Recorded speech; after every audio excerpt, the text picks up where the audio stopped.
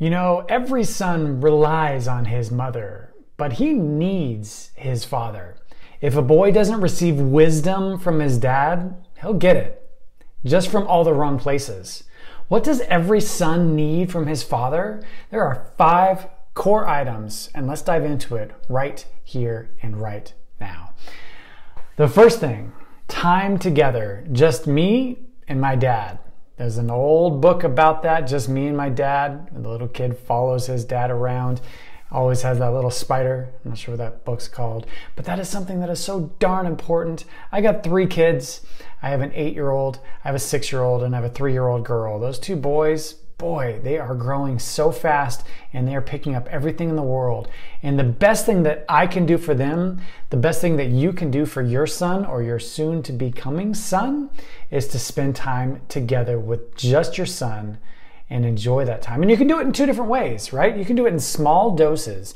And those are super easy things. Play a quick game. I completely understand you and we are super busy during the day. We have our job to take care of. We have the house to take care of. We have our wife to take care of, and we have all of the different responsibilities that we shoulder every single day. So if you can just set aside a little bit of time to play a quick game with your kid, whether it's just something that's in and around the house, or play catch for just a little bit, or jump on the trampoline outside if you have one. Do something super quick, super fast, and just be present with them in that moment. Try to put your phone away. I know I have a challenge with that quite a bit as well. There's so many things that distract me, but if I can put my phone down, play a quick game, do something in small doses. Other things that you can do in small doses. You can stop what you're listening to. I am a big proponent of always learning, always having the details and the capabilities to learn podcasts, audible books, different things like that. But stop what I'm doing and listening to my kiddo, just getting down to their level and asking them to repeat what they were saying and acknowledge what they're saying, and just spend that time specifically with them in that small little dose. For me personally, and I just filmed a video about this as well, giving them an affection, a kiss in the morning as soon as they come down while they're eating breakfast. How'd you sleep, buddy? So they can know and be affirmed in the fact that dad is there, dad cares, dad's not all business. You have that one-on-one time and just a small dose with that quick kiss in the morning. And dedicated chat each night. This is something that I absolutely love. It's something that I really work to implement every single night. Is I just sit down with both of my boys. They're each in their own room now. We just moved them out. And I recap the day, recap any of the challenges that they face, any of the faults that I exhibited during the day, and I talk to them about how they enjoyed it, what their favorite part was, make sure they have some gratitude about what they did during the day, and then make sure that they have a great night's sleep, giving them that hug, giving them that kiss, ending the day, no matter what happened during the day, with a real good reaffirmation that it's just you and him, and you are a team together, so he goes to sleep with that great thought in mind. But there's more extensive things that you can do as well, right? So if you start to dive a little bit deeper into spending that dedicated quality time between just you and your son, there's a lot of things you can do. Building things. Again, this takes the ability to extract yourself from your phone or your devices and really move forward with trying to work with your kiddo. But building a fort in the basement is so much fun for your kid. You and I know that we loved building forts back in the day. And what's so cool about building a fort in particular is you learn so much about all the different facets of life. You learn mathematics, you learn angles, you learn geometry, you learn how to solve problems, you learn how weights can be affected by certain different things, leadership style, delegation, all of the different things can be learned by simply building a fort with your son, and absolutely a blast, especially if you really get into it and have a lot of fun with him. A couple other things you can do, you can help them with a big project, whether it's a project around the house, or whether it's just a project that they're working on. Get in there and help them with that, especially if it's a school project, if they're getting a little bit older. Jump in, art project, anything like that. Sit next to them, ask questions, ask pointed questions, and really jump in and participate in that project with them. Lunch. Take them out to lunch. It's such an easy thing to overlook, but if you have the opportunity to take your son to lunch, whether it's just something as simple as Chick-fil-A, Freddy's, anything like that, get them to lunch, keep your phone away and just enjoy that time with your kiddo for that long period during lunch. They will absolutely cherish that time that you have. Home Depot. I don't know if you have a Home Depot in your area. Probably do. Did you know that the first Saturday of every single month is the Home Depot Build Box Day? This is such a fun opportunity. Home Depot will give a little box that kids can build things with. They hand out the hammers, they hand out the screwdrivers, the nails, everything that you need.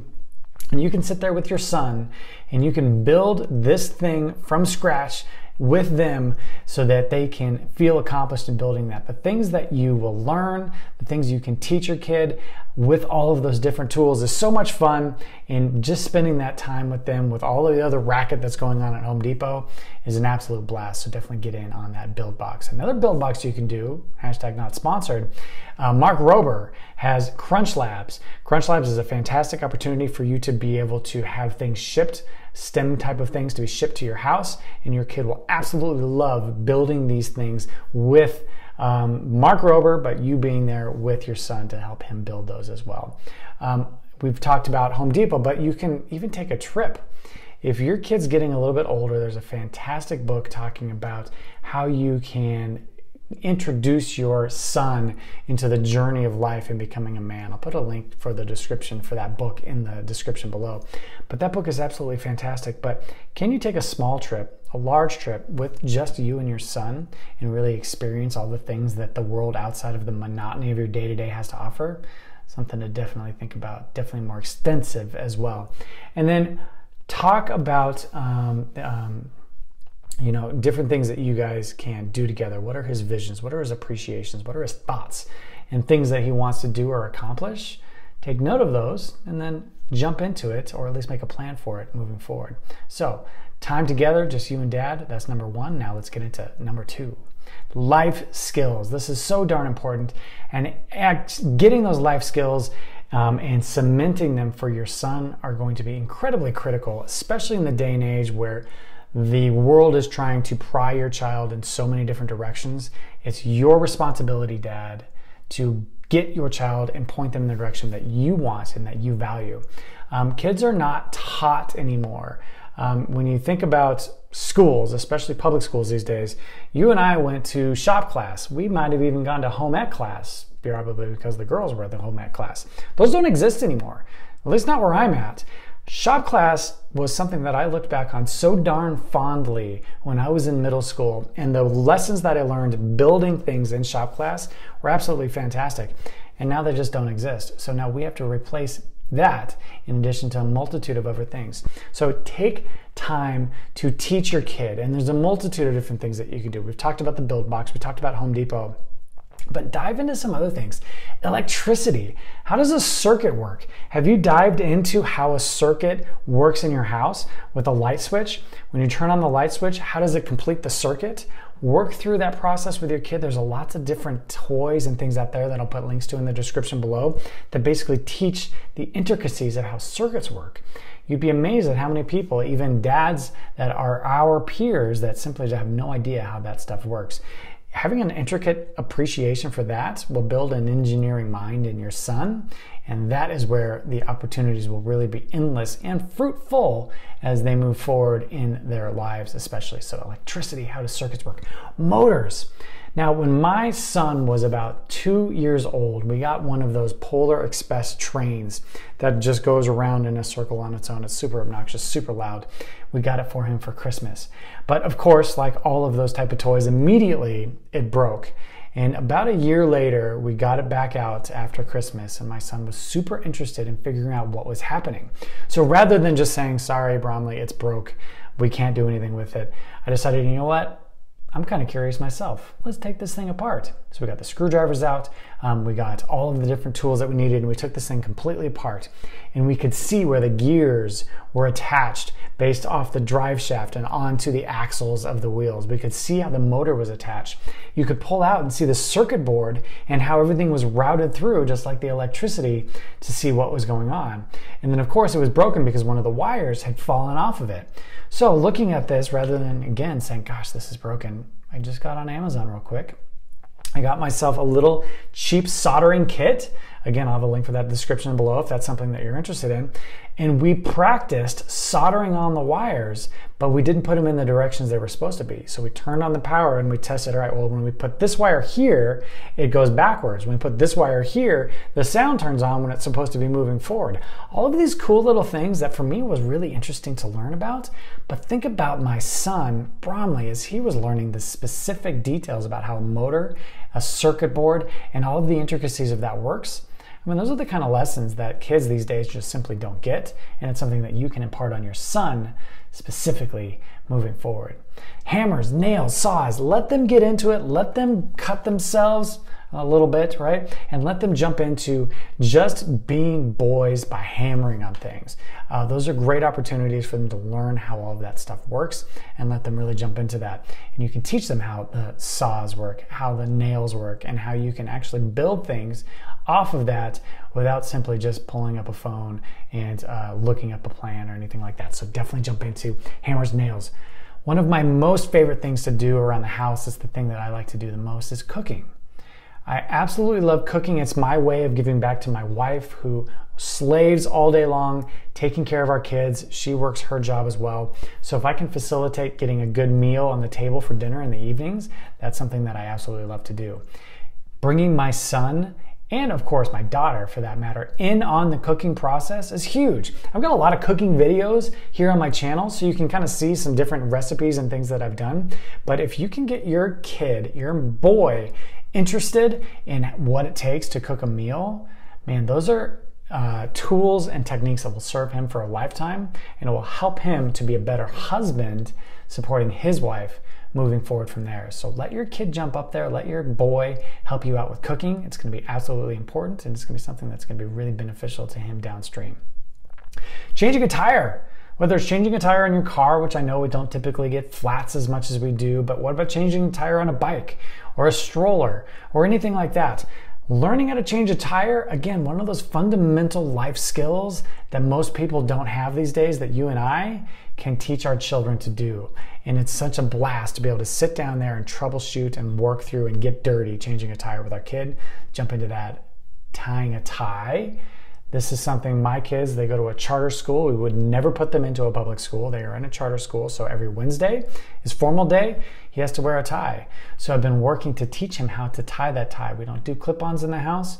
I teach him how to tie the tie, and then we can keep it tied and he can use it. But understanding the feeling of a tie around his neck, how that feels when it's constricting, and getting an appreciation for that at this age, boy, that's going to serve him definitely well, especially when he's doing some more formal things moving forward in his life.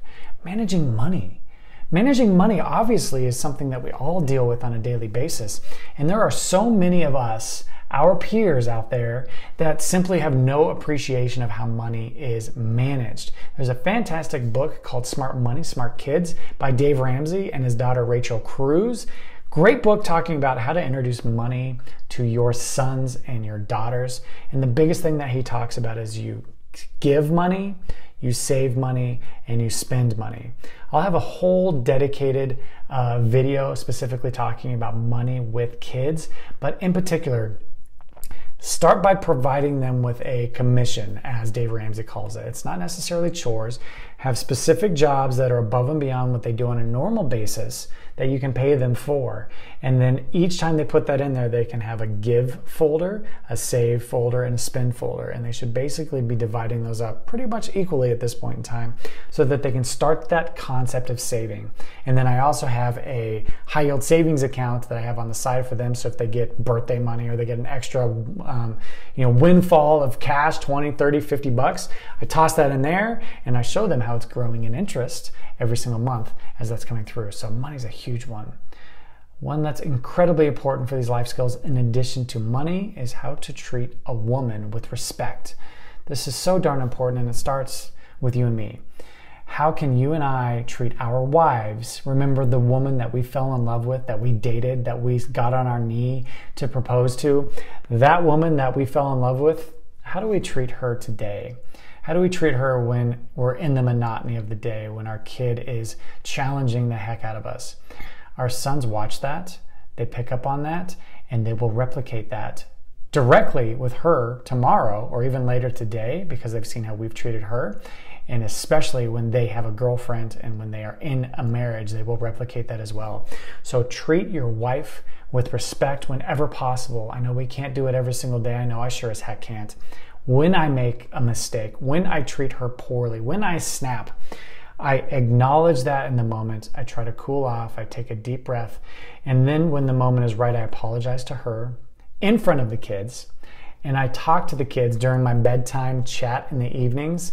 And I say, listen, the way I treated your mom today, that was not fair of her. That was not fair of me to do that to her.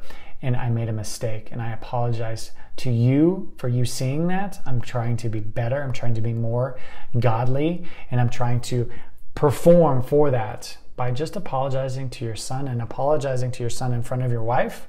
That will reset the barrier, reset that foundation, and your son will know that you are human too and that you are working to be better every single time. Doing house fixes. We had a counter break the other day. We had a cabinet break the other day. And when that broke, my wife, of course, was pushing the trash into the pull-out drawer too heavily, and the whole thing just broke completely off. Rather than getting mad about it, take a deep breath. All right, cool. This is an opportunity for us, me and Bromley, to figure out how to fix this broken drawer. So we spent 30, 40, 50 minutes and went through, and it was a learning experience for both of us. And now my son knows how to use a screwdriver, a drill, and how to shore up that thing. And we had that great experience together, and we helped mom out, right? So those are the kind of things, doing those little fixes around the house. The point of all of this, of all the specific life skills that you're trying to teach your kids, and especially your son, is when you integrate your son into that process, it's going to take 3, 4, 5 times longer than you expect and that you want, and you're going to get so darn frustrated. I know I do every time. But keep in mind, you're not doing it to finish it fast. You're doing it to teach your son a lesson and to integrate them into what happens around the house. So by the virtue of the fact that it takes longer is just extending that time that you have with you and your son to teach him those life skills that he's going to take with him for the rest of his life. So something to absolutely keep in mind and think about, and something that I will definitely do. So that's number 2, but here's number 3. Philosophy. Dive into a philosophical appreciation and approach for your son so that he will have a more appreciation of what a philosophical life is like, what a moral life is like, and give them the direction with solid answers to the needs and the spiritual conversations that they have in life. And primarily, the best way that I have started doing this is I get all of my kids into church.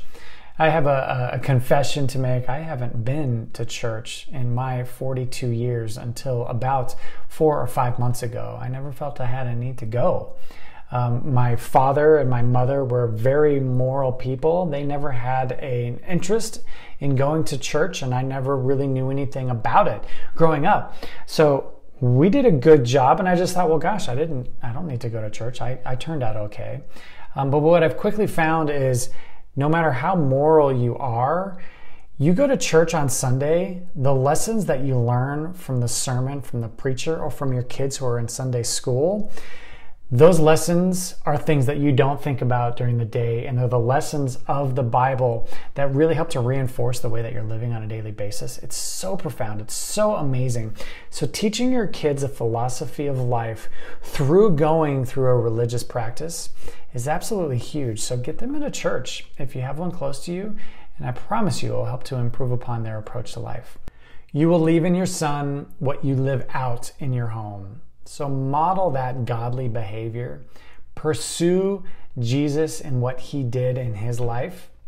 And you, by modeling that behavior, will pull your son along and up that path so that when he leaves the house, he'll be much better off as a result of that. Perfect. Now, if you're a dad, thank you for listening to this. And if you're going to be a dad, I know a lot of people are thinking, oh my gosh, I just found out I'm having a son. What the heck am I going to do?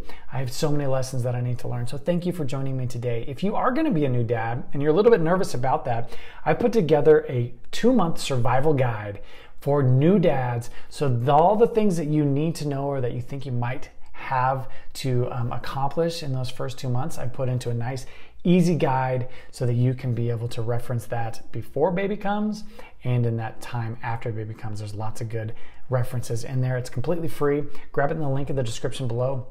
If you have any questions about it, you can put a comment in the description below and we can talk about it. But anyway, grab that if you are interested. And now on to number 4, conviction.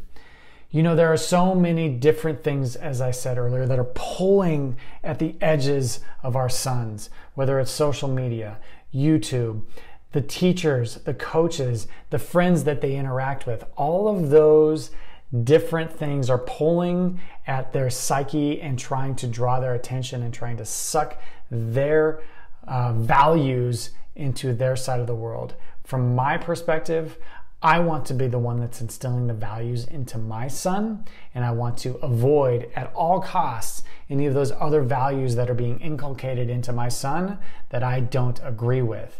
That doesn't mean that they're not going to be getting some of those other values. It means that I want to be the one that's providing both perspectives so that I can ensure that they are aligned with my values and my wife's values as we move forward. You know, when I was growing up, my father and my mother in a different time in the early 80s, they didn't talk about politics. They didn't talk about money. They didn't talk about problems or strugglers. They never discussed any of that in the house when I was growing up. And that was a different time, right? Because there was no internet. So there wasn't much to pull me away from the values that they set, even though they weren't talking about it. But from my perspective today, that just simply isn't the case anymore. Today, your son is going to be pulled in those directions, and they're going to hear things at school, and they're going to hear things if they're watching videos or if they're engaging in activities in and around their community that are designed to pull their values, to inculcate them in things that are not aligned with you, no matter where you sit on these issues. So you need to be able to fight back with those. And the way that I've found is to simply be much more direct about it. So yeah, we talk about politics in our household. We talk about money. We talk about the problems and the struggles and the challenges that we face. And we are forthright with our kids, to a degree, of course, based on their age, so that they know these are the values that I espouse. These are the values my wife and your mother espouse.